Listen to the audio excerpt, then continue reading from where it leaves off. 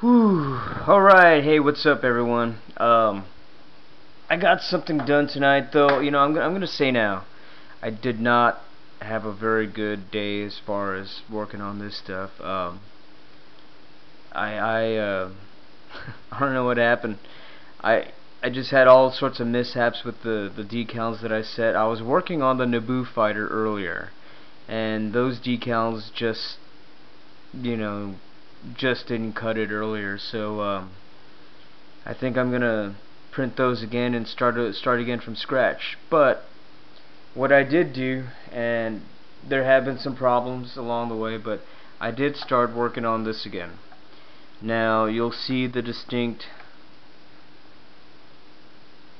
difference here in the way these the engine caps here look as opposed to this. But I have to say, well, I mean, it's just, I haven't weathered this part yet. I just painted these today, and I just threw on some decals right now. Primarily, this is going to be the most noticeable right here. This is the Dantooine Black Eye Squadron, and these little details right here. This is a decal that I set, and I'll be the first one to admit that a lot of my technique happens to be just guesswork, and I didn't measure, I didn't do anything, but I just made these little stripes here, and they just happen to fit perfectly right there, so that's where they stay. And I have to say, did I already mention, I think I like this one more than the other one. I still have a lot more work to do. I still have to get the wires and the lights set in there, but this is a shot of the bottom. And right here, as you'll see, I still have these doors open, and I think I'm gonna end up just closing these off again and going with the alternative that I did for the other A-wing. Actually, let me show you right now. I'll put that one down. And forgive me, I'm moving into the house again with this stuff, so expect to see a lot more junk in this room.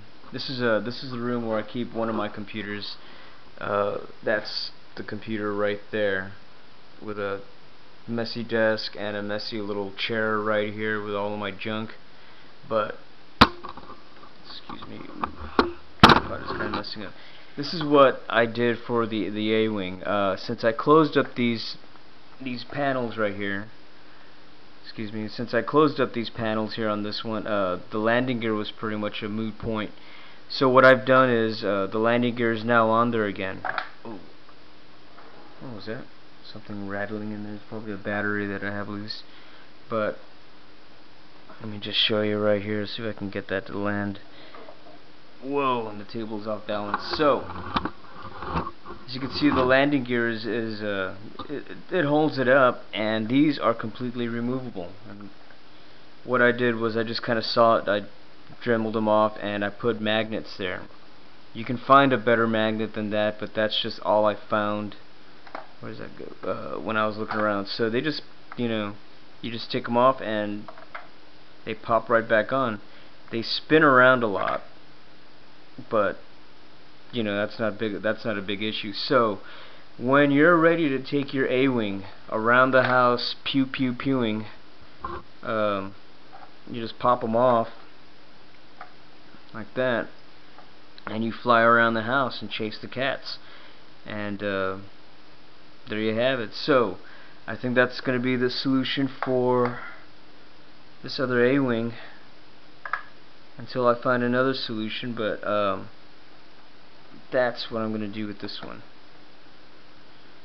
And I'm at the 4-minute mark here, so I still have some time to show you what I've been doing on the B-wing.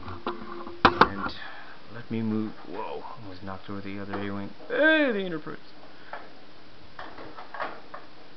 Alright, those are going to sit there, because I'm going to roll over here and show you what I've been working on with the B-wing now.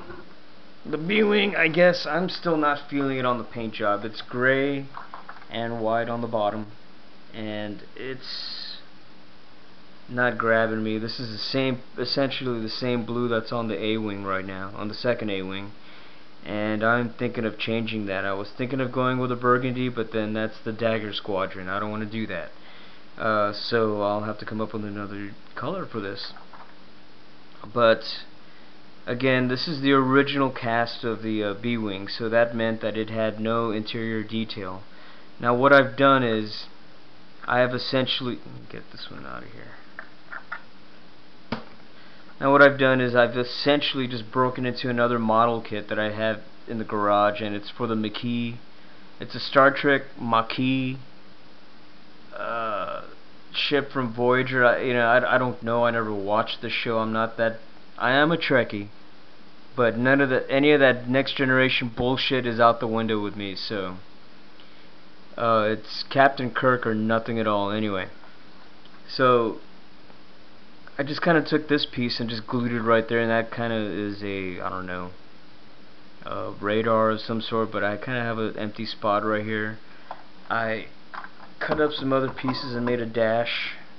I don't know if I can get any details of that, but here we go with the back wall. I'm still going to add some more in here, but I've also added some details back there that once painted I think will match up pretty nicely.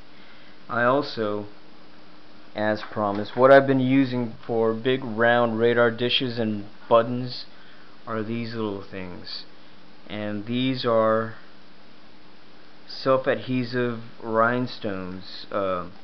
Here's the brand. This is Reflections Rhinestone Stickers, faux diamonds.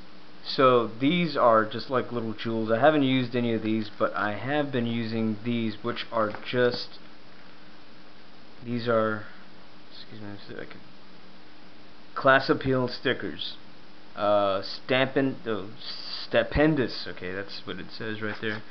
But these are essentially little, again, little self-adhesive little labels that have a nice little shine and a gold ring on them.